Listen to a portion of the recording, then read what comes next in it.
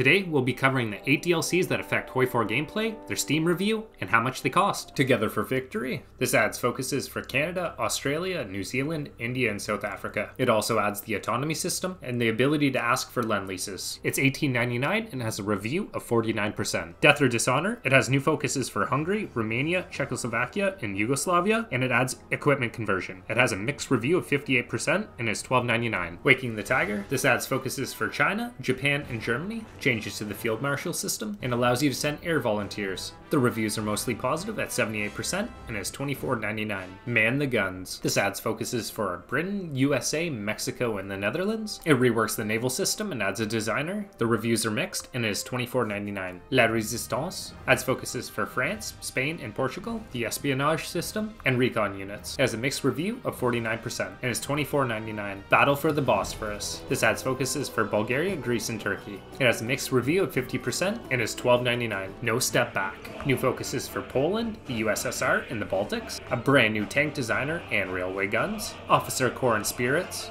It is mostly positive with a 72% and is $24.99. By Blood Alone. It has focuses for Switzerland, Ethiopia, and Italy, the aircraft designer, and a new peace deal system. It is mostly negative with 36% and costs $24.99.